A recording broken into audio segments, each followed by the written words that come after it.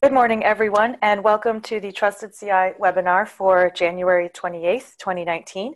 I'm your host, Jeanette Dopp-Heide. Trusted CI is the NSF Cybersecurity Center of Excellence, and these webinars are part of its mission to deliver high-quality, actionable guidance regarding cybersecurity to the NSF community. More information about Trusted CI can be found at trustedci.org. Today's topic is securing scientific cyber infrastructure, the Research Security Operations Center, or ResearchSOC. And it will be presented by Vaughn Welch and the ResearchSOC leadership team. Let me briefly introduce the team and go over some further instructions. So first we have Vaughn Welch, who will be speaking. He's the director of Indiana University Center for Applied Cybersecurity Research and director of the ResearchSOC. Then we'll have Susan Sons, who's the Chief Security Analyst at Indiana University Center for Applied Cybersecurity Research. Next will be James Marsteller, the Chief Information Security Officer at the Pittsburgh Supercomputing Center. And then we have Richard Beaver, Chief Information Security Officer at Duke. Then next we have Ina Cooper, Assistant Director at Data to Insight Center at Indiana University. Michael Korn will be speaking last, the Chief Information Security Officer at the University of California, and then Susan will be bringing the presentation home. A couple more things to note before we begin. The presentation is being recorded. Second, participants are welcome to ask questions during the session using the chat box. So if you click on the chat icon and you type a question here, and you can see I just typed in a little comment there. I will be following the chat during the presentation. And we also will be shooting for time at the end of the presentation for taking questions as well. And with that, I will hand over the presentation to Vaughn. Vaughn, welcome. Thank you, Jeanette. How's my audio? Sounds good. Great. Well, thank you, everybody, for joining us here this morning on the Trusted CI webinar to hear about this sister project, as I like to call it, the ResearchSOC. Jeanette has already introduced my co-presenters here, but here are their names again. And we're part of a larger team. This project is not only at Indiana University, but as you gleaned from my co-leads, also at Duke, the Pittsburgh Supercomputing Center, and the University of California, San Diego. And my role here this morning is to kick off this presentation with a fictional story about a science project to motivate why we're doing this work. And why it's fictional, I think it has some common elements from reality that may resonate with some of you. And this story starts with this fictional science project and its principal investigator, Maria. And Maria is reading about cybersecurity incidents and risks and thinking about how those risks could impact her science project. And so concerns that come to her mind are issues of data integrity and how cybersecurity incidents could impact the integrity of the data that she's collecting. She's also concerned about the availability of her instruments and cybersecurity incidents hitting at a bad time that could impact science runs and the collection of results. And while she doesn't really consider the data that she has confidential, like a lot of science projects, it's open data, there are times when there are some embargoed periods before announcements or before data can be quality assured and distributed to the community, which could cause some issues if it were leaked. And so there are some periods. And then finally, just a set of random attacks that could impact her systems, which really don't have anything to do with the science. But unfortunately, as we've seen with some things like ransomware, they don't really care what your data is, just that it's valuable to you, and then hence hold it ransom. So based on these concerns, Maria turns to John, her information technology lead, and asks him to pull together a cybersecurity risk management plan around all this and give it some thought. So John, looks around on the net and, pardon the plug for Trusted CI, but finds some good guidance out there and manages to develop a cybersecurity program for this he's comfortable with. But notes there's still some technical services that he would like to instantiate. And in particular, an intrusion detection service to know when something goes wrong. And so he turns to the project's network engineer, Lucy, and asks Lucy to install an intrusion detection service for the project. So Lucy goes out on the net and does some research and finds there's a number of open source IDS systems that looks good. She figures out what an appropriate computer would be and the appropriate hardware in terms of network taps, and buys all this and installs it, and goes through the documentation on the network gear and figures out how to get the appropriate feeds in terms of flow and data to the IDS system, gets this all set up. And then she turns all this IDS on, and it's kind of like, lighting up fireworks on the 4th of July. Alerts just pour out of this IDS system based on this. So Lucy then learns how to configure and program the IDS such that she starts filtering out things which may seem odd to it but are normal. They've got some SCADA traffic and for controlling the telescopes. They've got data downloads to all over the world. They've got users coming in from far-flung locations, and these are all normal project things. So she takes some while to teach the IDS system what's normal and what's not, and gets all this right and does all this experimentation. So she's working to get all these false alarms from the IDS system down. However, even the few that she's got left still get old in the middle of the night, since intrusion detection is a 24/7 operation. So this is a little bit more arduous than if it was just sort of 9 to 5. So Lucy continues this process for a while, slowly working down the number of false positives. And then one day she gets an alert, and she figures out it's a real incident. The main data server for the project seems to be mining a cryptocurrency, and there's some telltale network signatures of that. So Lucy goes back and talks to John, and so they start figuring, okay, now what do? They've actually successfully deployed the IDS, and it works. So they do some very reasonable things. They take the data server offline so they can start rebuilding it. And they realize they should let the scientists in the project know what's going on. So they send out an email to their science community letting them know the server's unavailable. They'll get it back up, and they start working on fixing the system, all well-intentioned and good steps.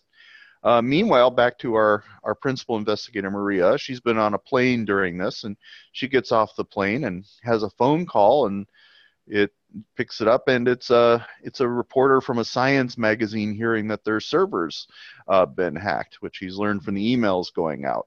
And this has caught Maria flat-footed, and so she has to get back to the project. So I'm going to leave off our story here. Maybe there's some parts of this which unfortunately sound familiar to some of you, but this is what's motivating the work you're about to hear about. And I'm going to turn things over to Susan Sons next to take us through the next part of our presentation. Hi, everybody. So there are some special challenges when we're trying to do incident response for science, because we're trying to put a lot of pieces together. As we'll talk about in a little bit, science has some special information security needs in general. And in addition to that, we have the problems of incident response often being spread across multiple organizations with an increased need to coordinate. Our cyber infrastructure is much more diverse than what a lot of other InfoSec organizations have to deal with. We're not just talking about a few servers and a lot of desktop computing and maybe a mobile device or two. Many, if not most of the scientific organizations we deal with have ICS and SCADA installs. They have lots of sensors. They have control systems that turn telescopes and operate scientific equipment.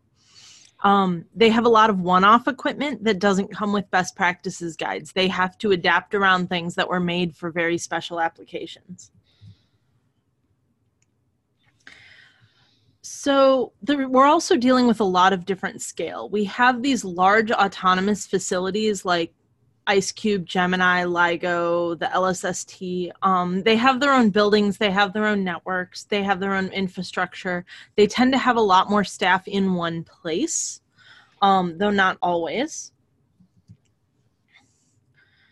And we also have small to medium embedded projects. These are projects that are doing good science, but they're doing it often from a place where they're resident on someone else's infrastructure.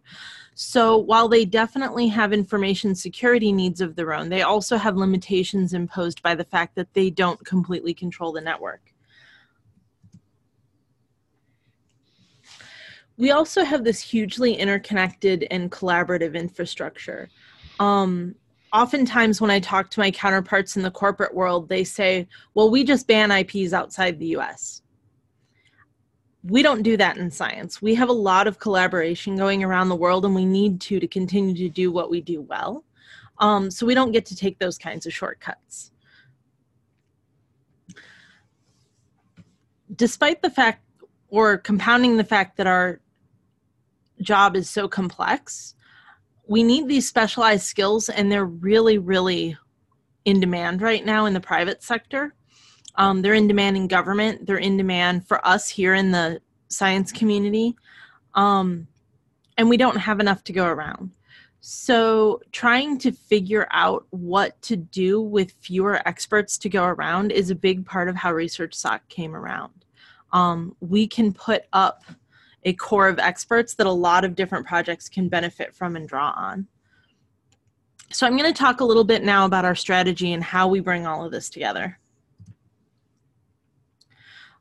We have two goals. We want to improve the cybersecurity posture of scientific cyber infrastructure and raise awareness of security threats facing the scientific community. In other words, we want to help scientific cyber infrastructure better support science. We want to make it more robust and more trustworthy. And a big part of that is raising awareness of the threats we face, because in addition to the fact that not all science projects know what they really need, most of these projects are at least partly resident on university or other networks that they have to deal with, and they have to work with those CISOs and those IT departments and make sure that they're getting what they need. And the more that those parent organizations are aware of what's going on and what's needed and why, the easier time the science projects are going to have getting what they need. ResearchSOC puts a lot of different pieces together to make something that's really customized for science. We take the OmniSOC service. 3 Rocks has a wonderful vulnerability scanning service, and Stinger's honeypots, and put it together with tuning, tailoring, and training for science. And together this becomes ResearchSOC. So instead of just handing science projects, you can get a security operations service center elsewhere, but you can't get one that's prepared to also help you integrate honeypots if you've never had them before, and that knows what science can and can't do, and that is ready to come in and train your people on the things that they may not have heard of before and need to be brought up to speed, because science is still catching up in a lot of ways.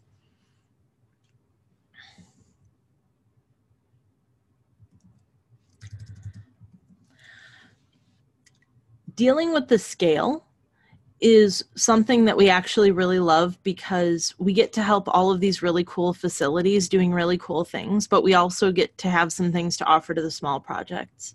And a big part of this is making sure that for our big clients, we're going to be bringing in their teams and making sure that their teams are well trained on what we can offer and how they can better help each other.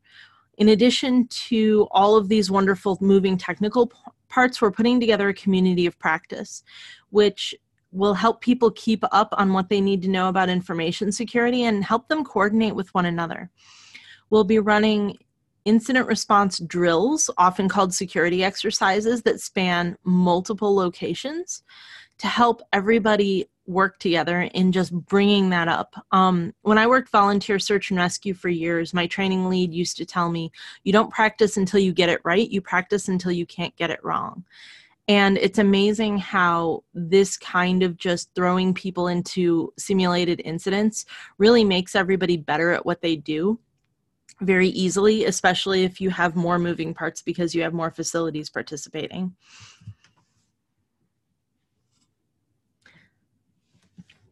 So OmniSOC is a pretty complicated beast, and that's why we are putting all of the training and customer service and wrapping it up in that support and that community of practice, because we're bringing together the moving parts that science has to deal with.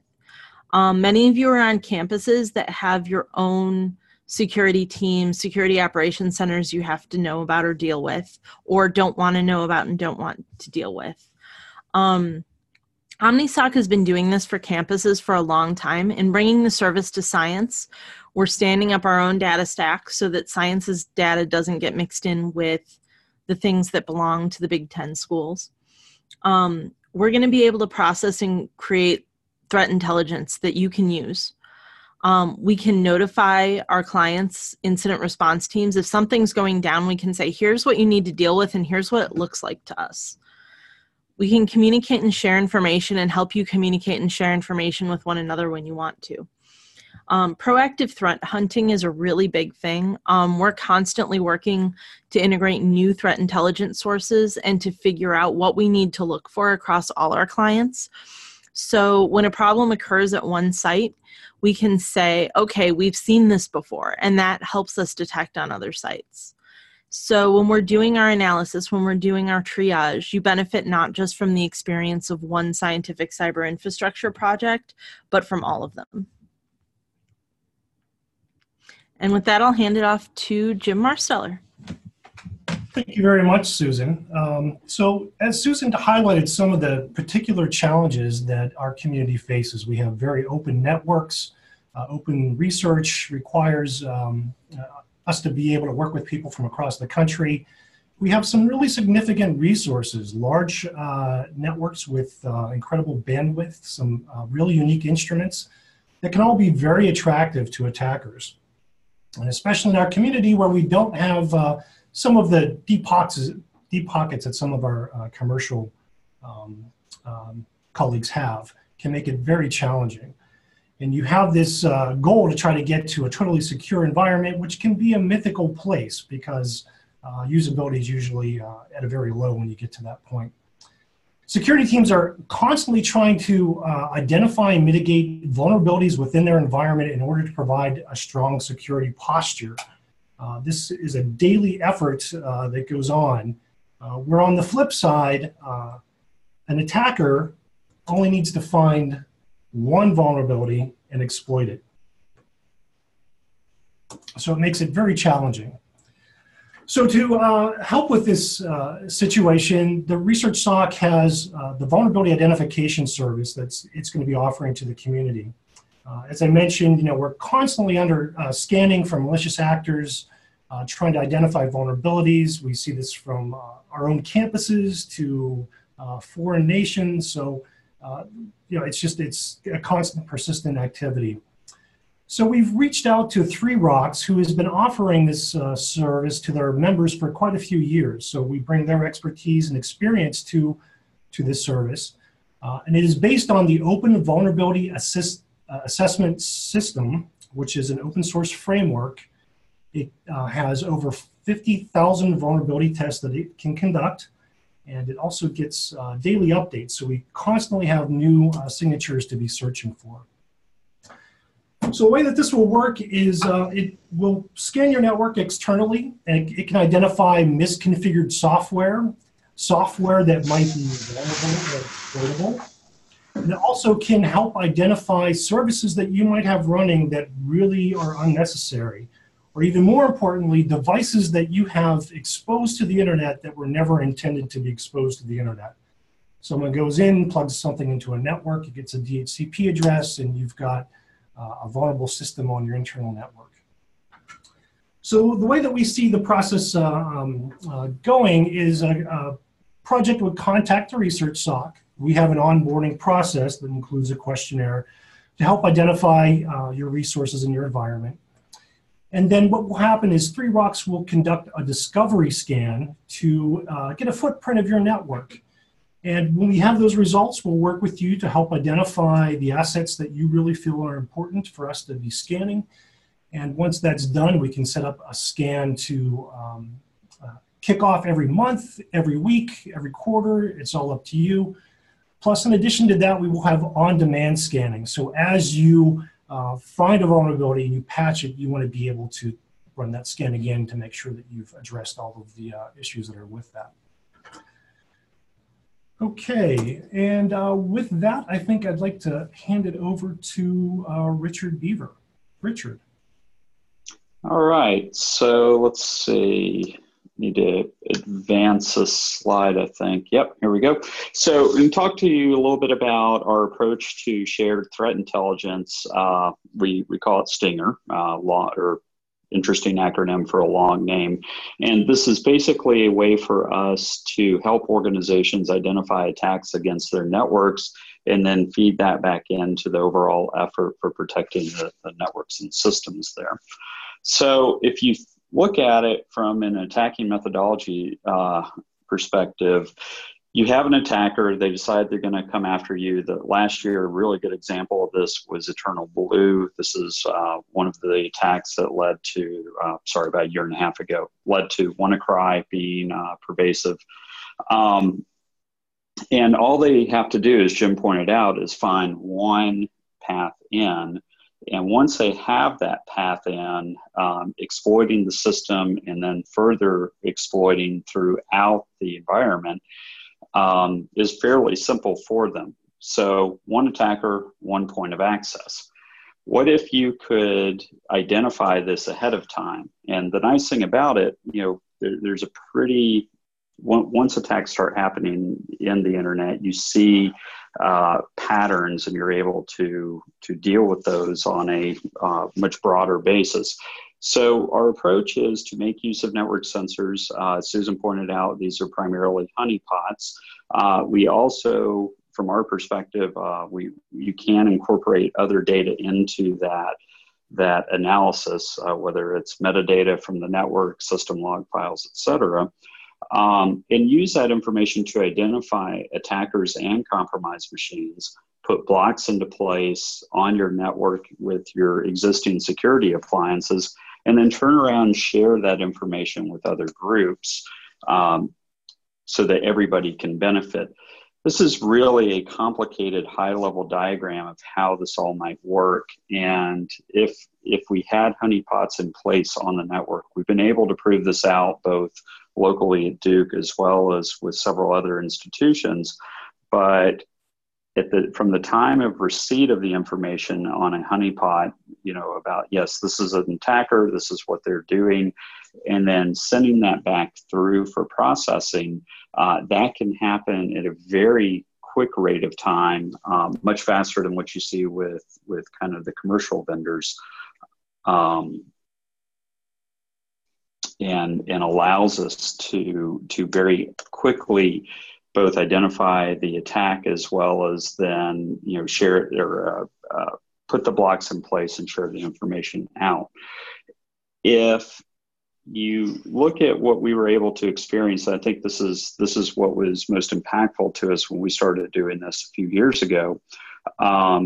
We run a commercial intrusion prevention system at our network border. We were blocking a pretty substantial number of attacks, and when we put the system into place, we saw a lot of the noise go away, and which gave our security analysts time to focus on what we consider to be the really important things hitting our network. So just shifting the amount of data and getting rid of the amount of noise that's attacking your network, we found to be a very useful exercise. And then one other thing that we wanted to share, just as part of this effort, we do have 3 partner schools that we've been working with initially, and looking at the overlap between the schools, what's pretty significant in this 30 days worth of data is how little there is in terms of overlap between the different schools. And what this speaks to is the more of the steer sensors that we're able to deploy across the environment, as well as share that data back, the more of an ability we have to protect our institutions collectively. And we see this as really one of the key strengths as building up the RSOC framework as Vaughn and Susan have described. Okay, so now I'm going to hand it off to Ina for her portion of the presentation. Oh, sorry, one other thing, just really quick. In context with the RSOC, thanks, Vaughn.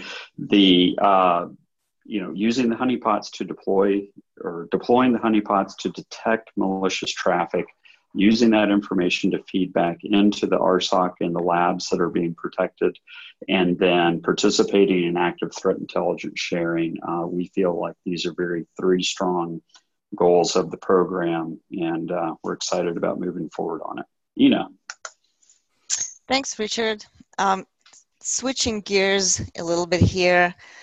All the information that will be collected as part of ResearchSOC services is of great value to cybersecurity research. Operational security data not only allows to track malicious activities to respond to them in real time, it can also be extremely helpful in identifying trends, for example, in how intruders mount their attacks. Operational data is also needed for testing mitigation techniques and validating threat models, and it can be used in developing best practices for security and privacy.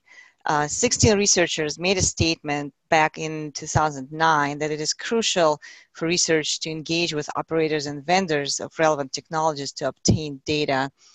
Unfortunately, security data collection and exchange for research purposes remains ad hoc, mediated through individual contacts and channels. And there are actually many challenges in sharing operational security data. Such data has many sensitivity and privacy concerns, and producers are often reluctant to share actual traffic or malicious activity data. In ResearchSOC, we developed a strategy to bring research and practice closer together and to increase availability of operational data for research. We believe it is one of the core aspects of improving cybersecurity practice.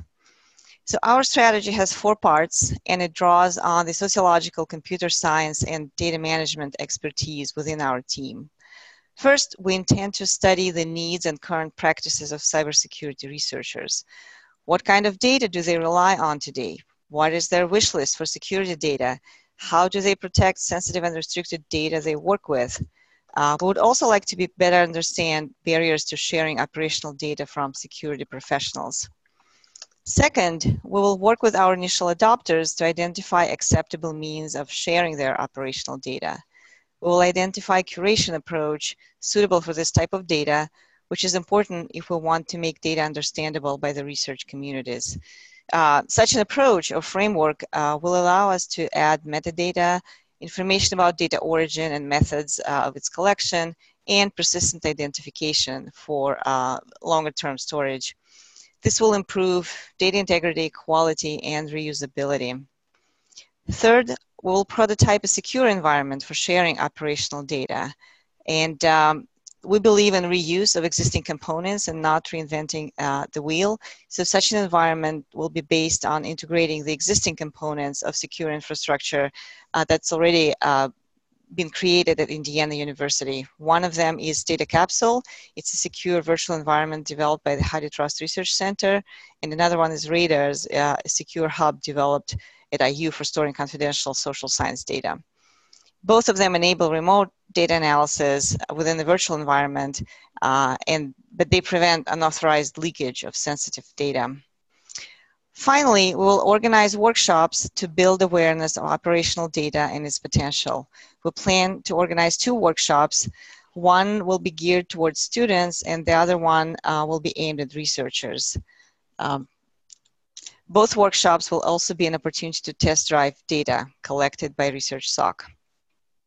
Here you can see a timeline of our studies and engagement activities. We'll begin pilot interviews this spring, actually, and talk to a small number of researchers. This will allow us to test our interviewing instrument and identify a larger pool of researchers via snowball sampling technique. So if you know researchers who might be willing to talk to us, we'll really appreciate your sending us their information. And then next fall, we will conduct a larger number of surveys and interviews and develop a fuller picture of researcher needs and practices. During this time, ResearchSOC will also engage with its early adopters and start generating data. We will use that data as well as other data we identify through our partners in our workshops in 2020 and 2021. All of this, our studies, our engagement activities, data curation, and infrastructure prototyping will generate insights into how to support and enable research and improve cybersecurity practices through that. And now I'm passing it to Michael Korn from University of California, San Diego. Thank you very much, Ina. It's going to be very interesting work. Let's get to the right slide here. There we go. So far today, you've heard an awful lot about some really interesting technologies and processes, but I wanted to start off with a short story for you. A couple of years ago, I was invited by a researcher to come help them secure their project. I believe they were dealing with medical data.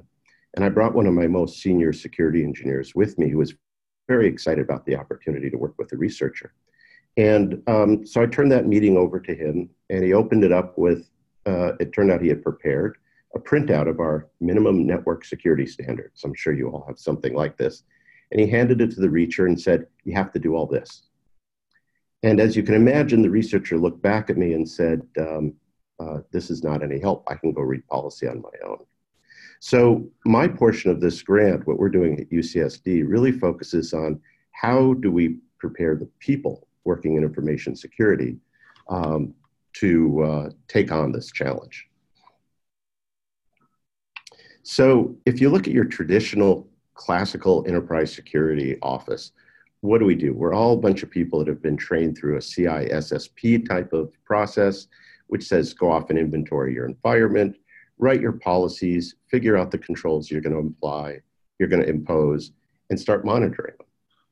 The problem is that for most of these research projects, they are really custom-built cars. They're not enterprise security in the classic sense. To be successful in supporting research projects, you really need to understand how the science workflow works. You need to understand issues like reproducibility. This is an important one. Telling people to update and patch their systems when they need to run the same experiment multiple times over a period of years could cause serious problems if they need the exact same data to come out.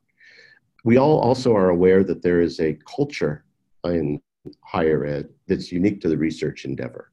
And that culture is one of incredible autonomy by the faculty and often a sort of opt-in to policy mentality. And finally, many of us in enterprise security are very good at sitting in the back office and working with technology. But to be successful in this world, we're really going to have to get out there and talk to the faculty and convince them that we understand their problems.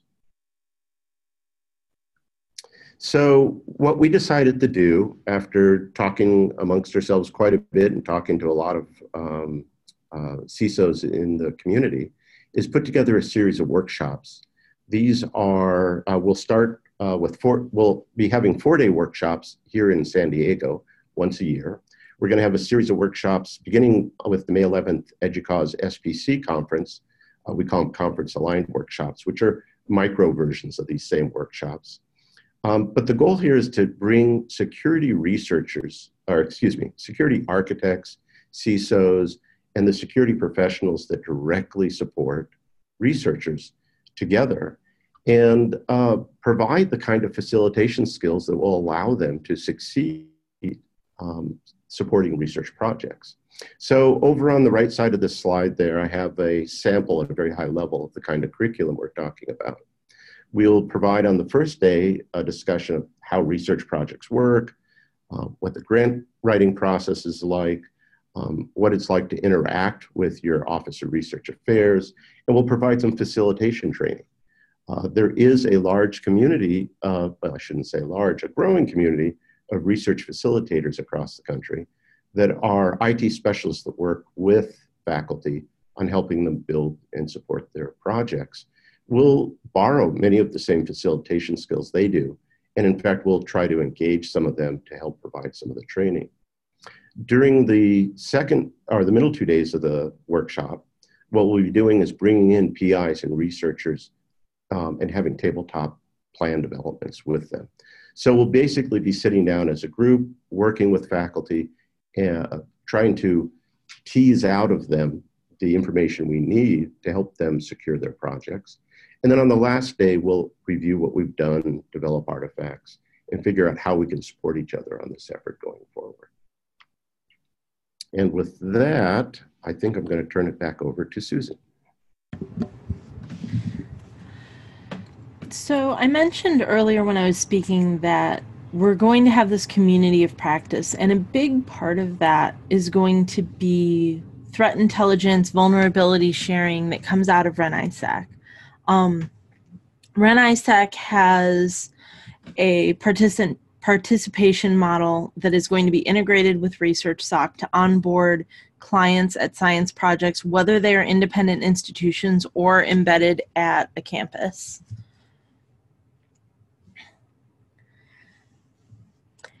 We've got 3 initial clients, and I'm going to talk a little bit about our timeline. And what we're going to see is, I'm going to talk a bit about the project timeline as a whole and how this works for community of practice, because I want the community of practice to grow and be useful beyond just those who jump into the deep end with the full ResearchSOC offering.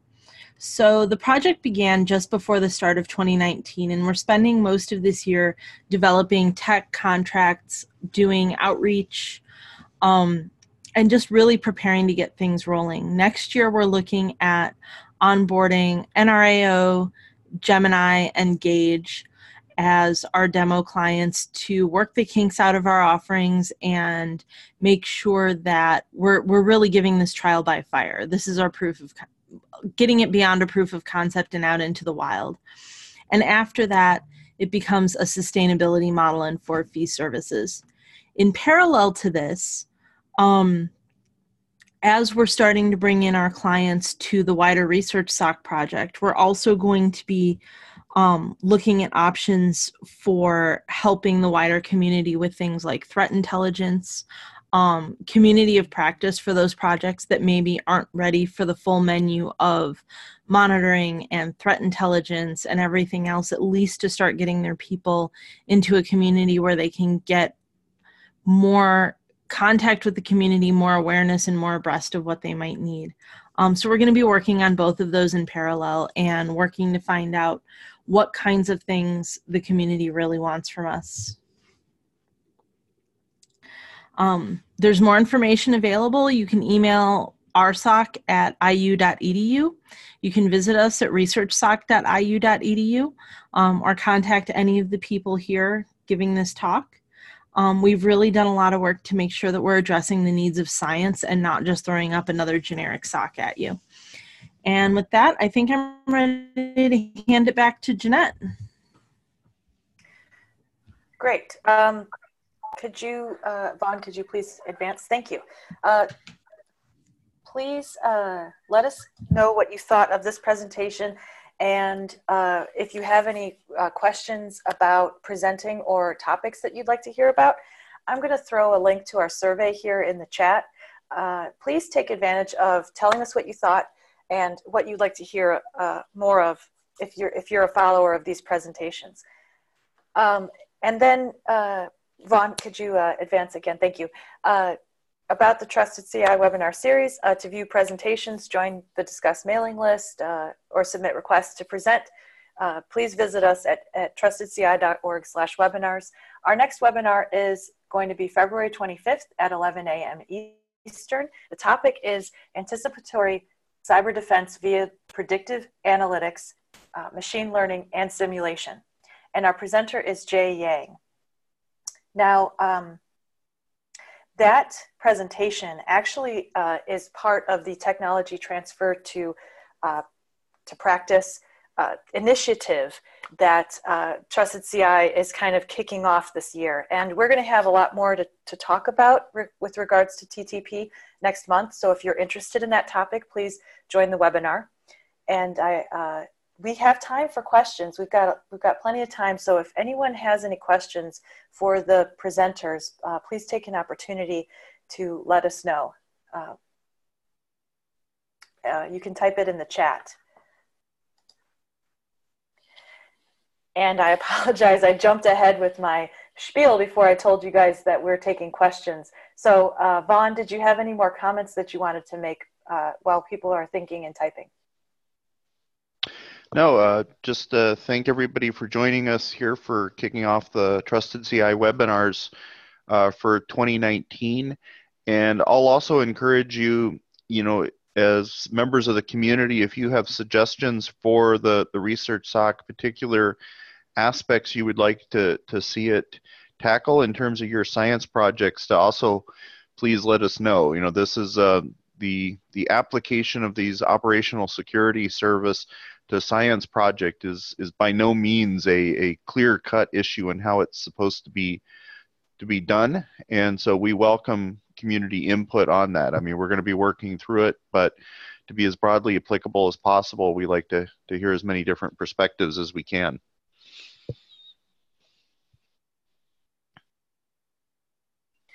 Great, thank you. So a last call for questions, comments. We do have someone saying that it was very interesting and informative, so thanks guys for presenting that. Okay, we got a couple more questions in here. Is there a cost to attend the workshop that was mentioned during the presentation? No, there is not a cost, but the applications to attend are going to be reviewed to see if you're a good fit for the goals of the workshop. And that will be announced later by Trusted CI on our announcements mailing list and other channels. Okay, we have another question here. On the slide where the presenter was showing the union of 4 institutes and the overlap, what did the actual numbers represent? So Richard, I think that's a question you're best posed to answer. So those numbers, yeah, Douglas, those numbers were related to the number of hits, unique hits on a 30-day period to the Stinger honeypot nodes that were out at the campuses.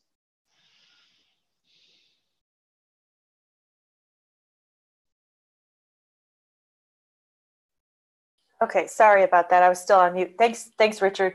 Sure. We've got a couple more questions here. Will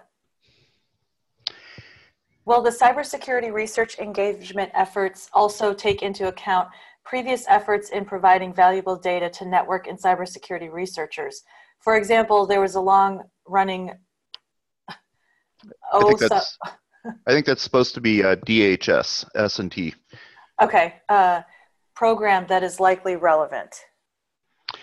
Yeah, I'll field this. So there certainly are other sharing efforts out there. So DHS, the one I'm familiar with, is something called Predict that Aaron Kennelly now runs. CADA also shares network data. And I would say we're certainly looking to learn from those efforts. I think there's been the real challenge here in trying to get data that can actually be reasonably accessed without too much administrative burden, balancing that with respecting the confidentiality and privacy of the clients in there. And I'm not saying it's an easy challenge, but I think we know the pendulum needs to be in a place that's balanced between those two things so that the data can actually get into the hands of researchers and do some good for practice. So the goal here, and this obviously will have to be collaborative discussion between us and the clients is to try to find a process, since we recognize, in some sense, we're all talking about an NSF community here of science projects and cybersecurity researchers. We're hoping within that scope a collaborative nature can emerge, since hopefully everyone will see the value of this sharing, and we can get to a process of allowing that access in a reasonable manner.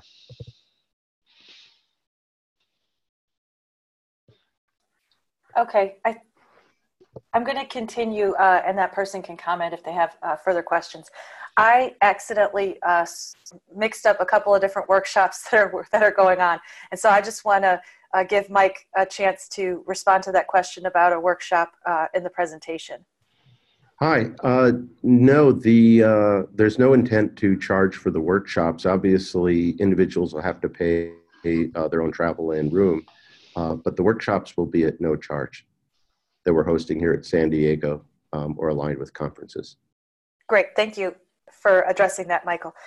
We've got another question coming in. How is the honeypot project going that was mentioned? Is there examples of multiple universities doing this already? Who were they? Any details to share? Any results of how helpful it's been in discovering intrusions? The idea of sharing info from one site to a community, etc. I think Jim Marsteller, or sorry, was that Richard who can answer that? Sure. So that is, I would say the project's been going pretty well. We've been working on this for about 1.5 years, and we have a number of schools that are, in the proof of concept phase of it. I'm not going to name names on here without their permission. I will note that in the case of one school that put them on their network, they were able to identify within the first 24 hours internally compromised systems based off of those systems.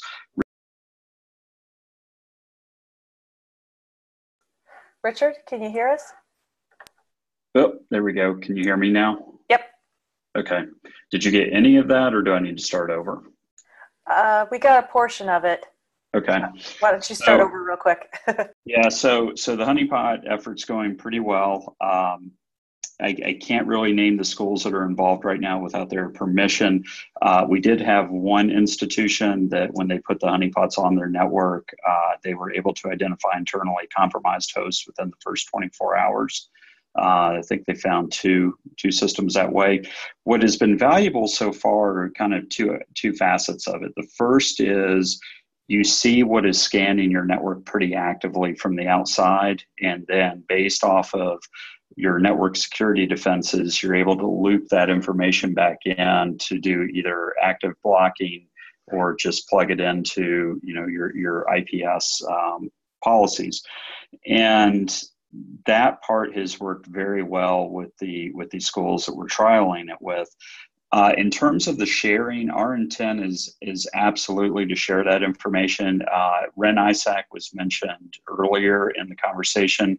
We are actively sharing our data through RenISAC today on what is hitting our network, so that can be benefited from the rest of higher ed.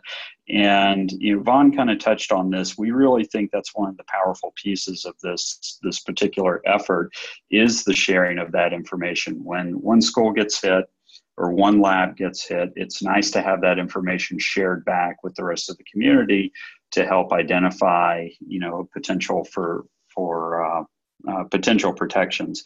The other piece that's really important that Ina touched on and that was asked earlier is from a research perspective, this is an area that the security community, I believe, can do more in terms of building a view of data about what is attacking our organizations so that it can be looked at and we can start discerning patterns.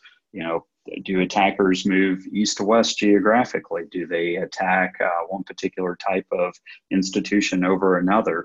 And these are all questions that we have all struggled to answer individually, but collectively we're hoping that this leads to some improvements in that area.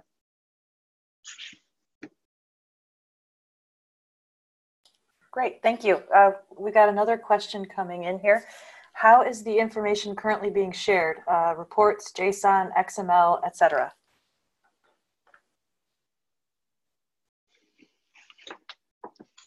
So this is related to the Stinger data. We're doing it via JSON. We're also doing it via the collective intelligence framework. So that is CIF. That's another way in which the information is shared. And then Jim, I'm not sure about the vulnerability identification. So right now, the way it's set up is the client can log into the service directly and view the report. As far as the exporting formats, I'm not sure off the top of my head, but I do believe you can export it out to different formats. XML, I know for sure. Okay. Looks like that addresses the question. So why don't we have another call for last minute questions? We still have a few minutes left if people want to ask the team anything.